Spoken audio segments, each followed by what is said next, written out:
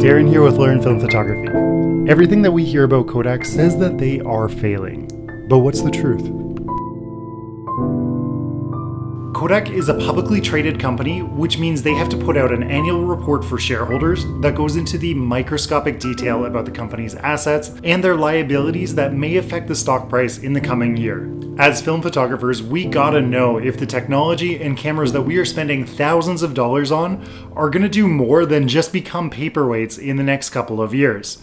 Because if Kodak fails, it's not just Kodak. It's also Lomography, CineStill, Film Photography Project, Color, and maybe even Fuji, which is putting out film with a new Made in the USA label on it. In 2023, it's safe to say that Kodak is the only manufacturer of color film. Now, there is some potential out there for Orwo and a few other indie manufacturers to make it big with color film, but the remaining manufacturers only create black and white. And that's because color film is so complicated that the technology takes a company with 100 years of experience and deep pockets in order to create, especially in 2023. So Kodak used to be one of the biggest, most profitable companies in the world. They once employed up to 120,000 people worldwide, and they were traded on the S&P 500 index fund since the fund's inception in 1957. People who have never shot Kodak film know the brand from the iconic bright yellow logo and viral ad campaigns like the Kodak moment. But Kodak stopped making money in the 2000s with the rise of digital photography, and they went bankrupt in 2012 after losing billions of dollars. That caused them to have to restructure the entire business just to keep the lights on. Kodak sold its digital kiosk, camera, film chemical, paper production, framing, and film sales divisions to the UK Kodak Pension Plan to resolve a $2.8 billion claim against the company. That sale split the company into two distinct entities, Kodak Alaris and Eastman Kodak. In this video, we're talking about Eastman Kodak, which is the company that makes film in Rochester, New York, along with various other ventures. Kodak Alaris, on the other hand, makes money by purchasing the film from Eastman Kodak and then marking it up and distributing it across the world. They are the sole distributor of Kodak film. In this report, Kodak announces everything from how much money they made by raising film prices to how much debt they still have and how much money they expect to lose fighting lawsuits in both New York and Brazil. So, will Kodak be able to continue running as a profitable company? And how close are they really to shutting down for good? Is Kodak okay?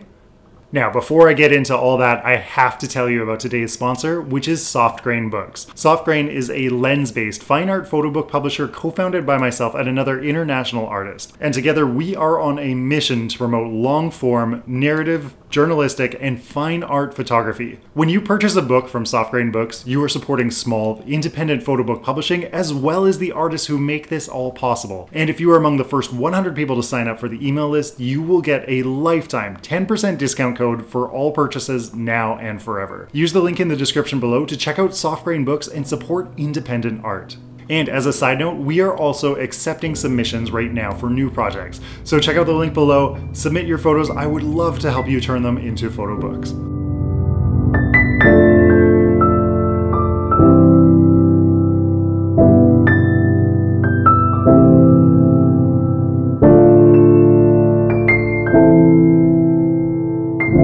All right, so let's get started. In 2022, Kodak made $1.205 billion USD, and they made that money in four distinct categories: traditional printing, digital printing, advanced materials and chemicals, branding, and then a little bit extra from some non-reportable sectors. Traditional printing makes up the bulk of Kodak's sales at just under 60% of the total business. Traditional printing includes selling printers, inks, Sonora process-free plates, which are a big deal for Kodak, packaging, and other materials for consumer and professional printing presses.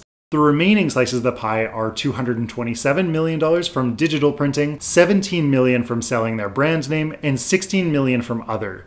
Film production falls in the Advanced Materials and Chemicals division, which is the most forward-thinking division in Kodak's entire portfolio. In 2022, Advanced Materials and Chemicals made just $234 million, or 20% of Kodak's total revenue. Consumer and cinema film production accounted for just $75 million, or a grand total of 6% of Eastman Kodak's revenue last year, with a $15 million increase in those profits directly attributed to improved pricing. We want more money. If that number feels low, here's why. Eastman Kodak only creates the film. After Eastman Kodak finishes a production run, they sell it to Kodak Alaris, which has been owned by the Pension Protection Fund in the UK since 2020. Kodak Alaris generated $30 million in revenue from film sales in their financial period that ended in March 2022. And that's on top of their sales from the Kodak Moments brand that sells prints at kiosks and stores, as well as online. The timing of the annual report is a little ways off, so it's hard to get a complete picture of the total revenue from selling Kodak film in 2022. And to add further complexity, Kodak Alaris is technically a privately owned company, meaning they're technically not obligated to give their shareholders their entire financial picture the way that Eastman Kodak is. But we may still see another annual report published in fall 2023 that details how much money they made from the remainder of the 2022 year. Despite what many reports would have you believe, Kodak's business comes from a surprisingly broad range of industries. Kodak creates products like light-blocking fibers, unregulated key starter materials or KSMs for pharmaceutical companies, as well as materials to print circuit boards and build batteries. They also produce inkjet printers, software for printing companies, as well as large-scale press printers and packaging machines for books, magazines, and newspaper publishers. Over its 130 years in the business, Kodak has developed a staggering 79,000 patents, which it uses to protect its IP and to generate revenue. But where things start to get complicated are the costs of doing business. If you've heard Kodak is hanging on by a thread, kind of is. To make that $1.205 billion in revenue in 2022, Kodak had to spend $1.035 billion. That includes everything from taxes to $134 million in wages for the over 4,200 employees, construction costs, licensing, raw materials, environmental obligations, court cases, and a lot more. So what Kodak actually ends up bringing home after all the dust settled is just $26 million. That means Kodak's profit margin is 2.2%, which is lower than your average restaurant.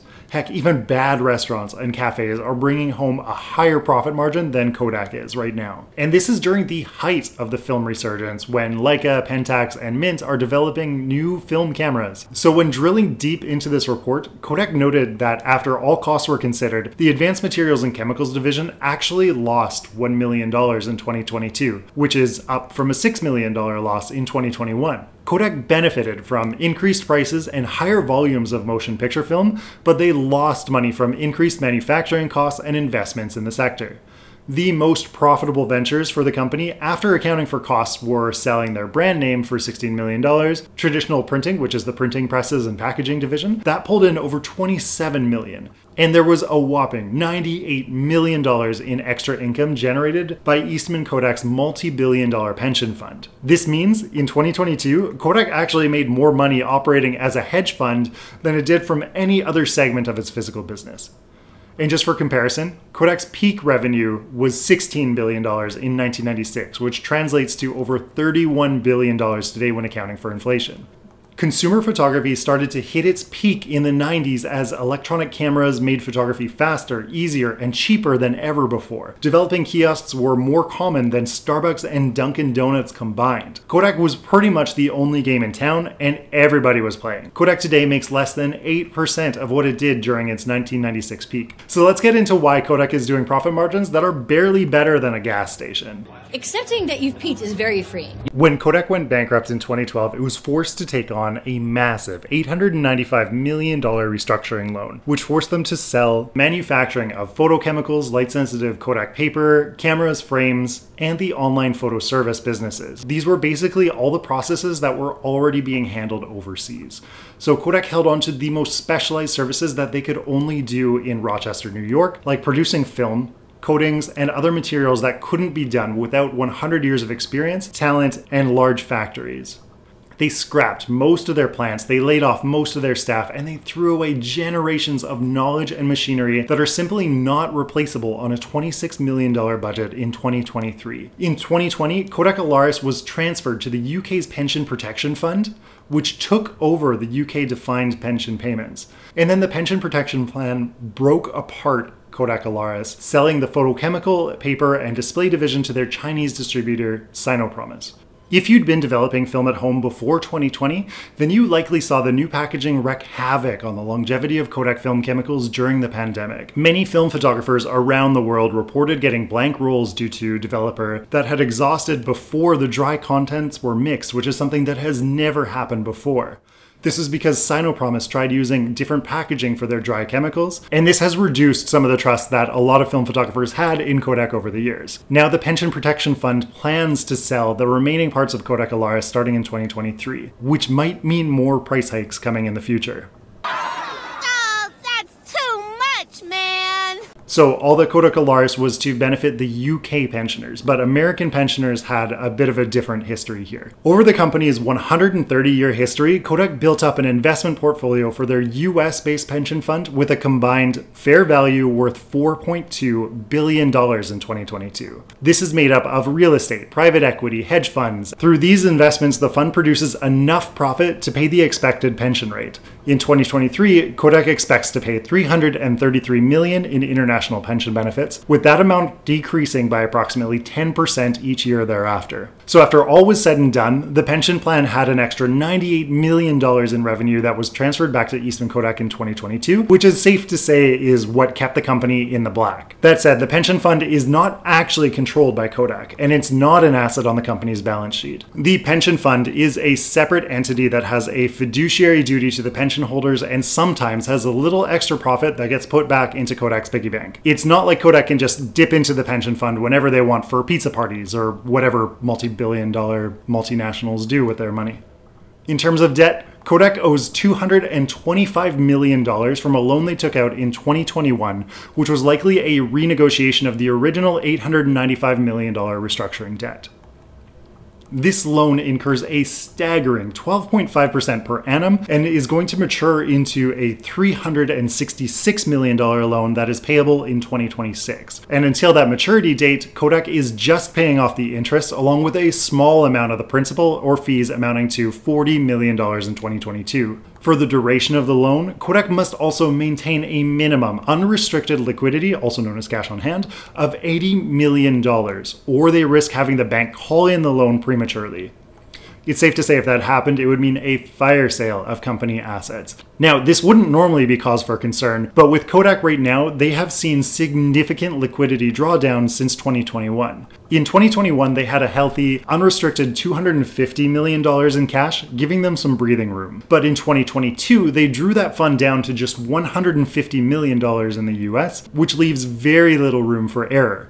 On a scale like Kodak's, it does not take much to spend $70 million. The company already burns roughly $3 million in a single day. When accounting for the large drawdown of unrestricted cash, Kodak blamed it on the same usual messages that we've heard time and time again and have not changed over the last 3 years.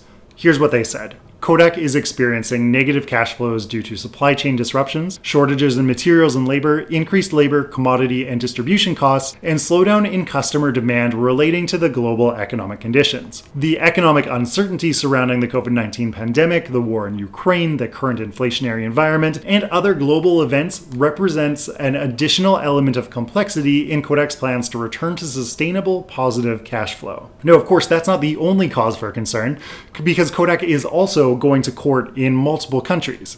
This includes a tax and labor dispute in Brazil and multiple insider trading lawsuits taking place in New York right now. For the Brazilian case, there isn't much information available online. You can't find it with a Google search even when searching in Portuguese, but there is a small mention of it in the annual report. Kodak states that this single lawsuit could cost Kodak up to $116 million, which, if that went through tomorrow, would bring Kodak's liquidity $46 million under that $80 million threshold. Of course, the maximum lawsuit amount is always an over-the-top number, so Kodak notes in their report that even though they intend to defend their position vigorously, they expect to lose $6 million in the case. Now, the New York lawsuits all stem around the 2020 announcement that Kodak would receive a $765 million loan from the United States government to follow Fuji's lead and invest in the manufacturing of generic drugs, though the deal ultimately fell through shortly after the government started investigating alleged insider trading by Kodak executives when the deal was announced. A class action lawsuit on behalf of the shareholders was also filed shortly after the government reneged on the announcement. Though that lawsuit was ultimately dismissed with prejudice on September 28, 2022, meaning that it cannot be reopened. So Kodak escaped the class action lawsuit, but they're far from out of the water. Kodak, along with some former and current directors, are defending themselves in both federal and state courts for breaching Section 10B of the Exchange Act, for allegedly breaching fiduciary duty and unjust enrichment resulting from stock trades, options grants, and charitable contribution in the context of the COVID-era pharmaceutical loan announcement. Allegedly. The state court is currently pending, awaiting for a resolution in federal court before it proceeds. That court case is still active as of December 2022, and at this time, Kodak has not estimated the likelihood of loss in this proceeding.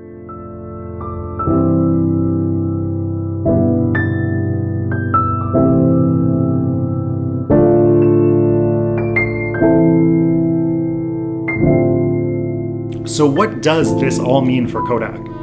The good and bad news is Kodak is not relying on the sale of film to keep them afloat in 2023. Over 130 years of technological advances from being one of the largest companies in the world has granted them an enormous amount of assets that they can use to keep their company afloat, and that they can also use to pivot to new ventures, which we're already seeing. Kodak has a thriving business in the traditional printing sector. And on the side, they're making batteries, printing circuit boards, creating advanced materials, and investing in those key starter materials for the pharmaceutical industry. So they are pretty diverse as it is.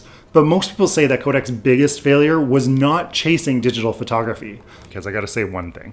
I've been editing this video for over a month now, and I've been reading a ton about Kodak in that time. And there's this one point that I think is really important that everyone misses. So everyone says that Kodak completely missed the digital revolution, as if they buried their heads in the sand and just let the digital revolution run them over. But that couldn't be further from the truth. So Kodak actually invented the digital camera in the 1970s. And in the 90s, the company made major pivots and investments into the digital photography space.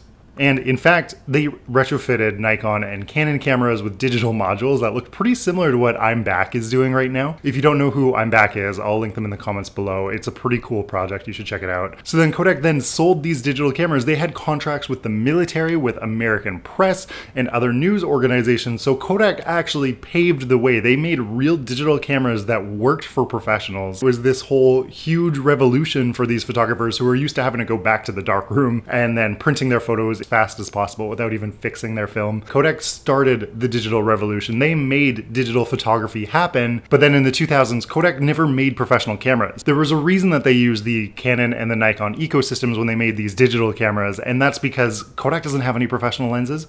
Kodak doesn't have any desire to make professional cameras. The problem is that Kodak's target market is the consumer market.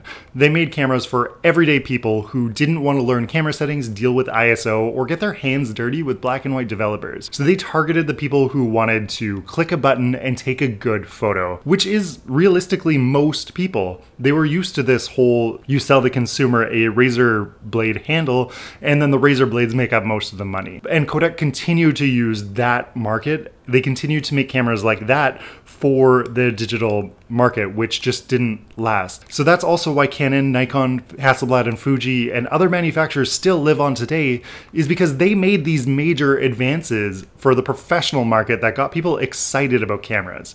So professionals used these cameras, which was some of the best advertising in the world. You see the professionals out there using that professional Canon glass, and you know that Canon's a good camera manufacturer, even if you're just buying a Rebel. Kodak didn't have that. Film was dying, and Kodak only made the cheap cameras that just couldn't compete with the iPhone.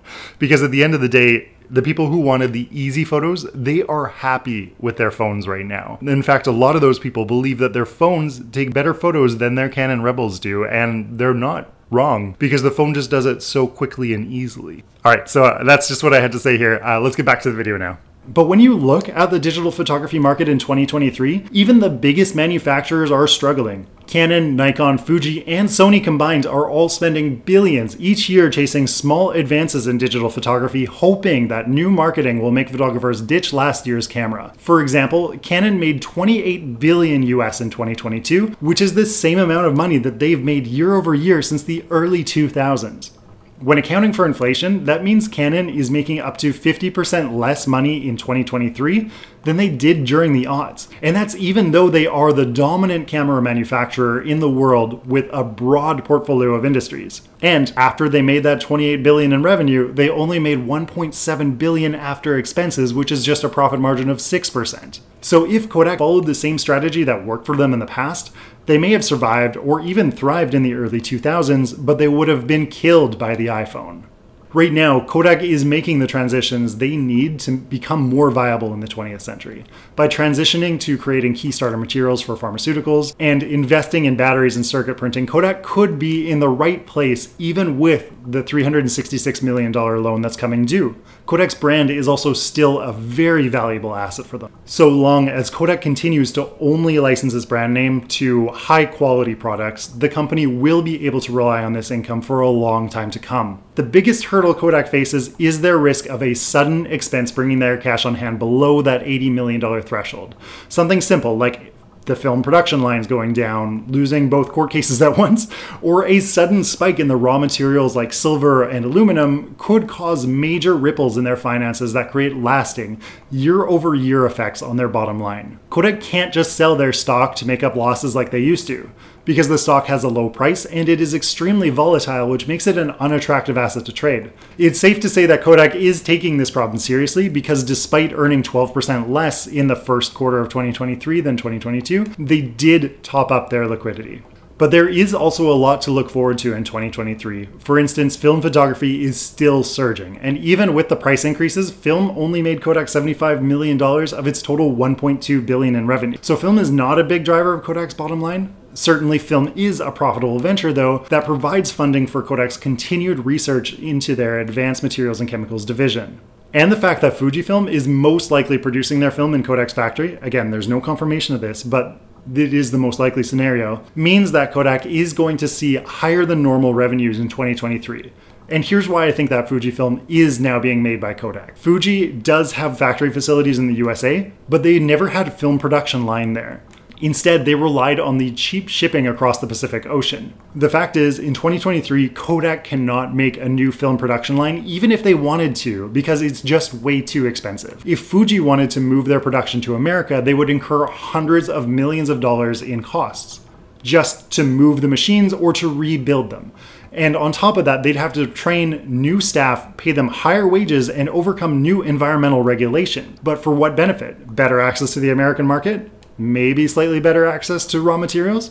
With the ease and reliability of global shipping at an all-time high, spending hundreds of millions of dollars to move their production to America just doesn't make sense and wouldn't pay off for more than 10 years. But contracting your film production to another high-end facility ensures the money keeps on flowing without having to get their hands dirty.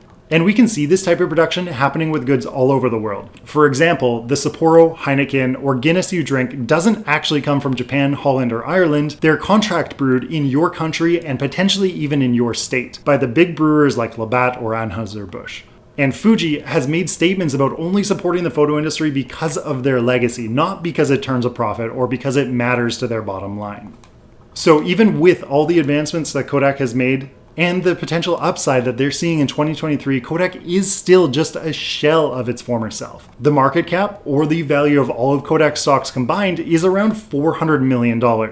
And that means that somebody like Ryan Reynolds could buy a controlling share of the company with just the proceeds that he made from the sale of Mint Mobile. And he could potentially even take the entire business private if he wanted to. Kodak is small. It is much smaller than it has been in the past. And to grow is going to take a long time with a big concerted effort. So, do you think that Kodak is safe?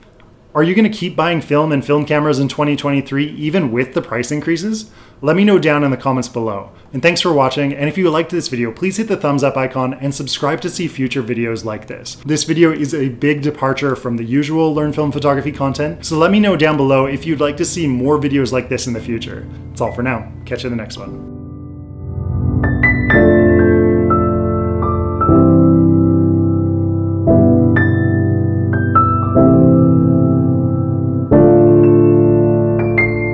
So just as we're ending the video here, I just wanted to put out one thing. This is not the annual report of a company that's doing super well. So when you look at it, the pages are yellowing, the sheets are very cheap paper, the text goes edge to edge. there's not a single photo to be found, and there's like a ton of graphs that are hard to read with the same information but different numbers for some reason. And this is not the annual report of a company that's doing well. If they're doing well, they're going to make this thing look amazing. They're going to put full color, a nice cover. They're going to have tons of stock images of happy people doing stuff with computers or whatever, and they're going to make it look nice. So the thing is, Kodak is trying to show this air of being responsible with their money, which is why they make this as cheap but like packed full of information as possible. They want people to see that they can trust this company, that they're not just going to waste money on frivolous ventures. But the thing is, Kodak actually makes the printers for these things. Kodak makes large-scale printers for newspapers, for magazines, for everything, for books, and like, so they also make the paper and they make the ink, so they could make a really nice version of this for the same cost as like a Fortune 500 company would pay for this version. This is not the look of a good news document. All right, thanks for coming from my TED Talk. I just wanted to point that out. I thought it was a nice, interesting bit of color. So, okay, we'll catch you then, guys, in the next one.